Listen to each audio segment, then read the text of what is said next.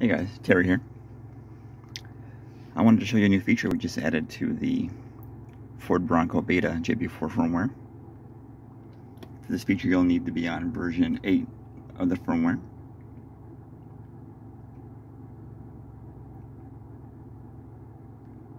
And you'll turn on bit 0, enable drive mode map switching.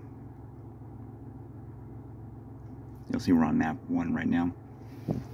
The way this works is, as we change modes, we can store each map independently for that mode. So for example, in eco mode here, I've set the JB4 to be on map 0. Let's go over to sport mode. I've set the JB4 to be on map 2. And then normal mode. Set the JB4 to be on map 1. And you can easily program these. So say I want normal mode to be map 3. I'll just change map 3 there.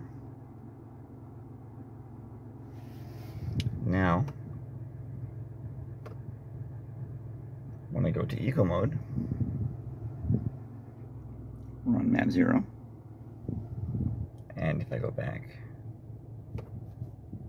to normal mode, we're on map 3. And this works for all modes, including the sand and slip mode.